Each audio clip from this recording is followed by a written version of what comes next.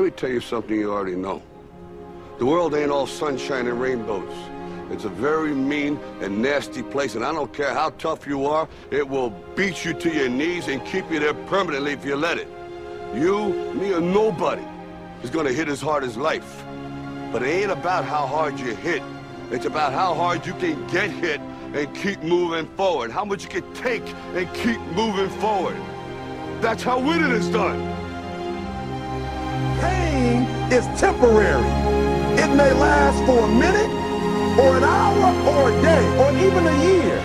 But eventually, it will subside, and something else will take its place. If I quit, however, it will last forever.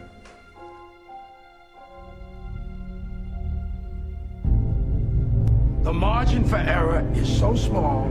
I mean, 1/2 a step too late or too early, and you don't quite make it. 1/2 second too slow, too fast, you don't quite catch it. The inches we need are everywhere around us. They're in every break of the game, every minute, every second. You got a dream, you got to protect it. People can't do something themselves, they want to tell you you can't do it. You want something, go get it. Period. Don't be afraid to fail. You can't always win, but don't be afraid of making decisions. You have to believe that something different can happen. He who says he can and he who says he can't are both usually right.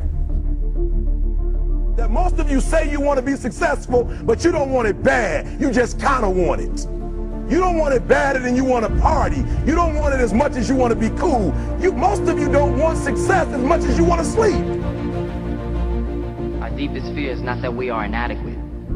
Our deepest fear is that we are powerful beyond measure. It is our light, not our darkness, that most frightens us. Dig deep down, ask yourselves, who do you want to be? Figuring out for yourselves what makes you happy, no matter how crazy it may sound to the people. Make a choice. Like, you just decide what it's going to be, who you're going to be, how you're going to do it. Just decide. Why not